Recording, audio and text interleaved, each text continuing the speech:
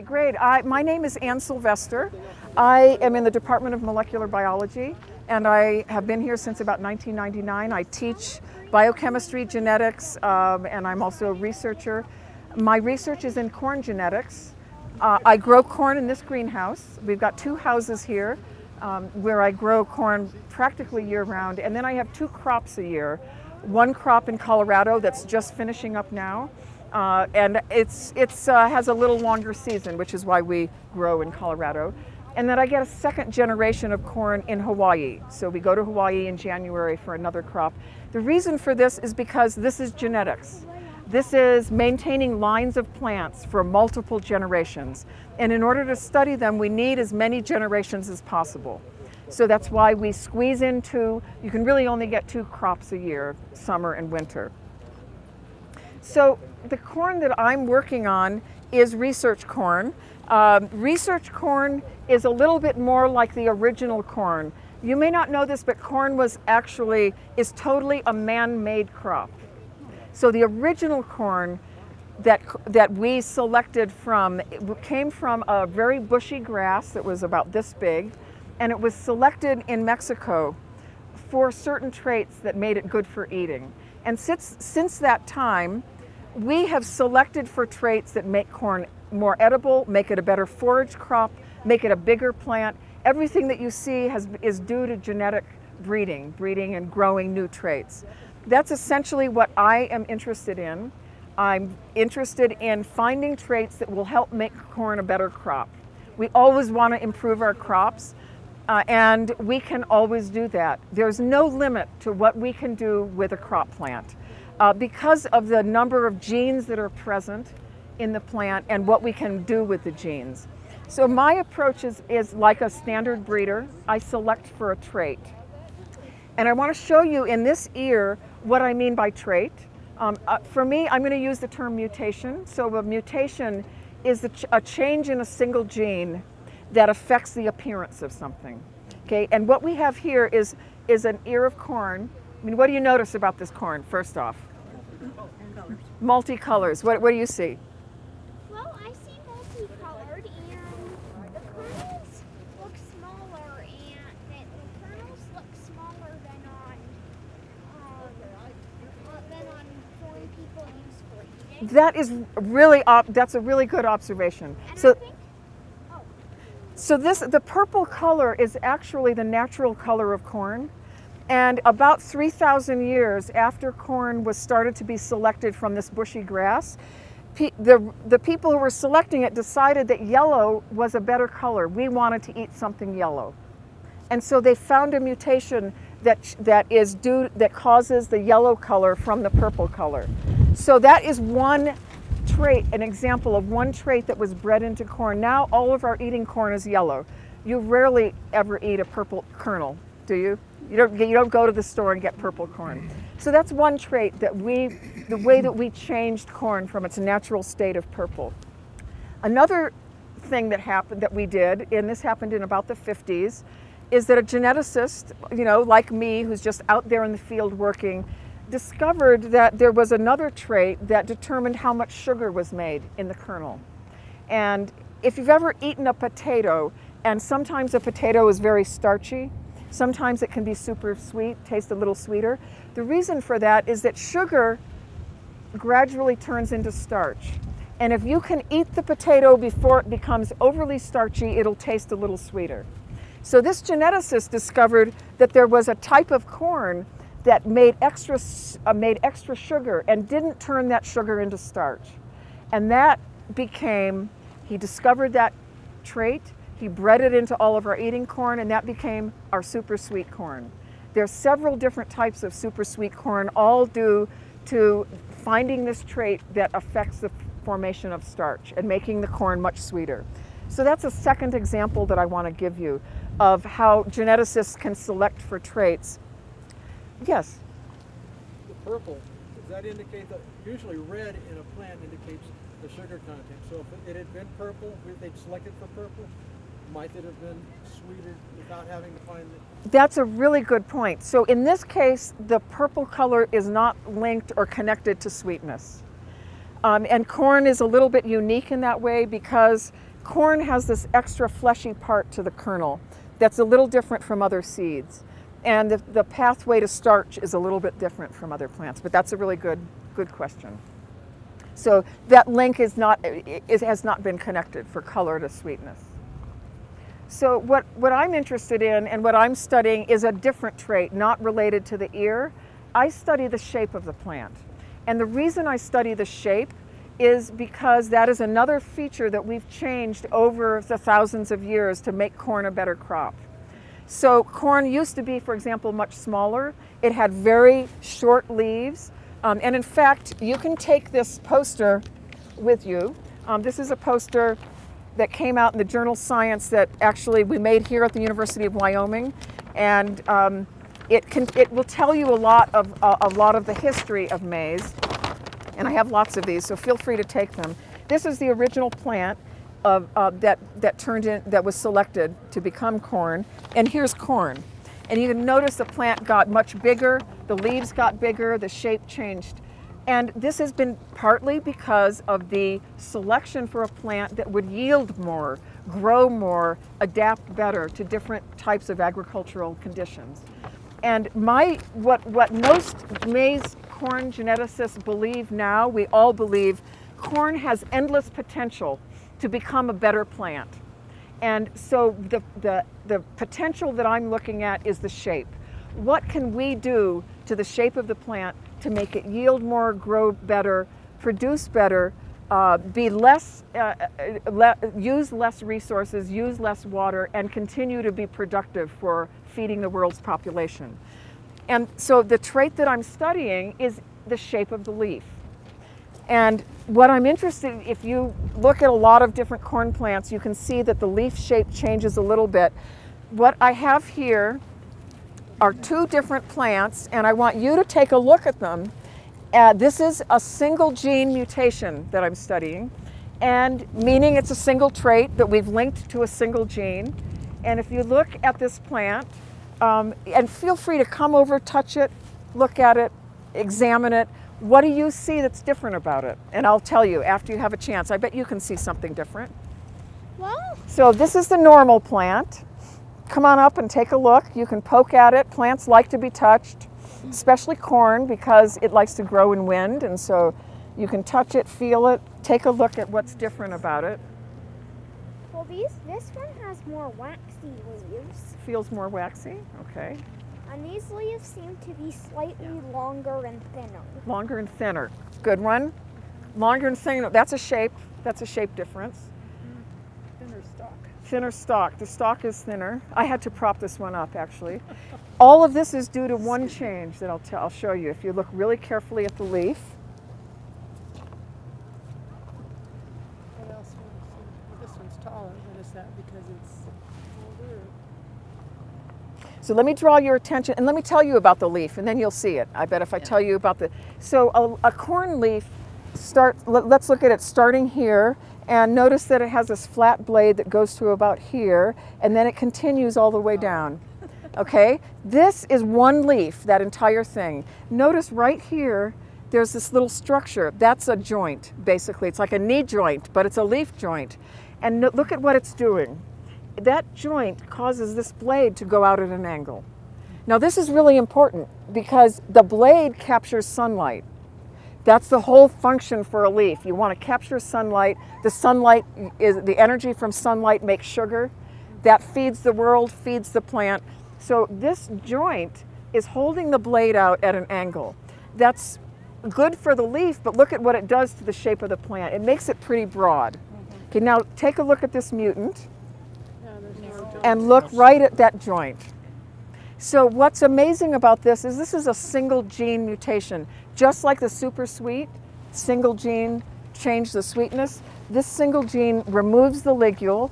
And look at what it does to the shape of the plant. So, you know, if it weren't so windy, it might be easier to see. But you can see that it's much narrower, taller, and it's basically taking up less space. But essentially, it's got all the leaves, it's got everything else that's normal, and it reproduces normally. Okay, so we have a single gene mutation controlling the shape of the leaf to a certain extent. And this is what I'm interested in, this is what I'm studying. I study this from the molecular level. I ask, what is the gene that is doing this, and what is it actually doing? How is it working? But ultimately, we can see this as a trait that can be bred into other plants, into other lines of plants. You can see there's a trade-off for this mutation, right? All of you saw and pointed out the leaves are narrower. That's not so good. A narrower leaf won't capture as much energy from sunlight. You can see it's flimsier. But because this is a single trait that's causing all of these other kind of appearances, we can start crossing this into other lines of plants that have maybe even broader leaves, change those shapes so that we can develop a line that brings out the best of this mutation and the best of the other mutations. That's what breeding is all about, and that's why corn, as I say, is totally human-made. So we study this process, and what's very important to keep in mind is that the only reason we know about this is because this is a pure line. This is a line that is genetically pure, and I've selected it and maintained it to stay that way. And that is what is the basis for breeding. So we have to make sure that, for example, if we does anybody know what open pollination is? Someone asked me at dinner about, what do you think it is? I think that it means that you expose the stalks completely and just let the wind, and in some plants, bees, but bees don't really pollinate corn. You're absolutely right. So that's open pollination. But what would happen if we allowed this plant to open pollinate? Well, it might get bred with something you don't want. Exactly. Thank you. You should come and help teach my class with me. As well as the other class. That's right. That's completely fine if you're, say, growing it in your yard so you can pick it and eat it, but it's not so fine if you're trying to breed it. This is a future maize geneticist. So you're absolutely right. And that's what we do all summer long in our field in Colorado. We have an acre that we grow down there. We do controlled pollinations. And the purpose of that is to get the pollen from one plant and bring it onto the ear of another. And the reason for that is the pollen has the sperm, the pollen is the dad, the ear has the egg, the ear is the female. So we do a controlled fertilization, and we know exactly what the parents are. And that way we can maintain this line, and we can cross this line we can start doing our breeding process, start crossing it into a whole other line of plants if we want. And if we don't do controlled pollinations, what's your name? I'm Ted. Ted is absolutely right. If we don't do the controlled pollinations, we'll lose this trait immediately. It will just get open pollinated, and it will look like every other corn plant around. But this is the trait we want to preserve. How many generations have you gone through? Have you any idea? I mean, now you've been around here for a long time. Yes, we get 2 generations a year. I actually first studied this mutation in 1994, and we've had 2 generations a year. I left it for a little while, and I came back to it more recently. So right now it's in a pure line that is at least 8 generations. The line that it was in when I first found it in 1994 was not a pure line. So yeah, this is about 8 generations right here. How long did it take you to find that particular gene? Or was that by accident? No, it was found through a specific process where we take a line of plants and we cause mutations. We use a chemical to cause mutations, and then we screen we screen thousands and thousands of plants. We look at them and select for a particular mutation. And so that happened in 1 generation because we do the mutagenesis, we cause a mutation, then we find it, and then it takes a long time to make sure that it's a real mutation. That's what all of the crossing is.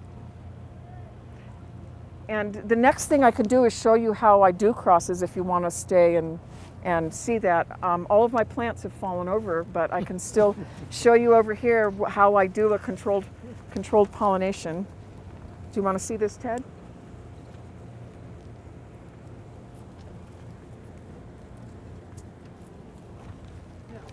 So what I did was just to bring some of our old plants out from the greenhouse, just so I could do some demonstrations. Let me take this off because this is where the ear of interest is.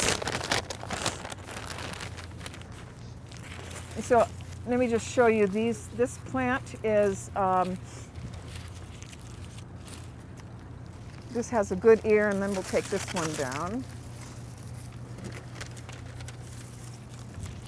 So I can show you a couple of traits here. Okay, so here's an ear. Now I cut this off. Let me put the shoot bag back on. This ear, oh, thank you. Yeah, that's on the ground. These ears have silks on them. You know when you get corn to eat and they've got these silks on them and you try to pull all those silks off, they're hairy and they're difficult to get off. Actually, a single silk, I've got 5 or 6 silks here. One of those silks connects down. Ted, could you pass me that ear of corn right there? The ear back there? The big purple one. There you go. Thank you. This is interesting. Yeah, so a single silk connects when this is young, connects from up here at the top all the way down and connects to one kernel. And it's at the very base of that kernel is where the egg is. So what happens is that this silk sitting out here gets pollen that comes normally from the wind. Pollen will come and shed, fly around, land on a silk, and that pollen will germinate, grow down the silk, all the way down the silk to a little kernel and fertilize, deposit the sperm and the egg. Fertilization takes place right there. And that's what happens naturally by wind. What I want to do is control that because I want to choose which plant's pollen will go on which plant's ear. And so in order to choose that, I have to keep the silks completely covered from the beginning because if not, they will see pollen that I don't want them to see. I'm basically controlling who their dad is going to be.